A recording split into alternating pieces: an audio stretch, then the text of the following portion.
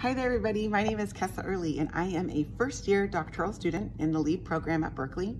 I am a principal of alternative education in Novato, and as a single mom of 3 living in Marin County, attending Berkeley would not have been an option for me had it not been for the fellowship. My passion for societal change and helping youth uplift their voice really motivated me to return back to school. UC Berkeley has always been at the forefront of societal change, and we students are the change agents.